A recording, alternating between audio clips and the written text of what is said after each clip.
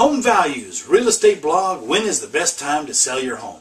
Realtor and area specialists Mike and Jennifer Rigley here, bringing you the latest real estate information. Thanks for joining us. Today, let's talk about when is the best time to sell your home.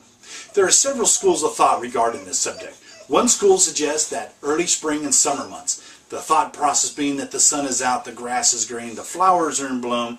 In most areas of the country, homes just look better in the spring and summer. It's also true that more homes sell in the spring and summer than do in the fall and winter. But there are also more buyers, and with more buyers comes greater competition. There's more homes for sale as well.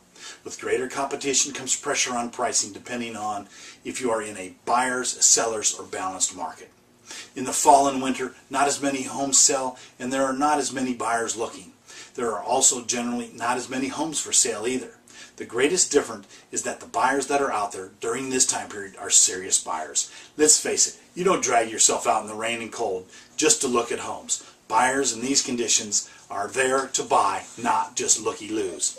These buyers many times have to buy, so there's not as much pressure on pricing as during the spring and summer months. So really, when is the best time for you to sell your real estate? When you are good and ready and not a second before. So, what's your home worth? Call us today at 916-396-7487 for a free, no-obligation consultation, or log on to www.wrigleyrealtygroup.com to find out. Call us today. You'll be glad you did. I'll look forward to hearing from you.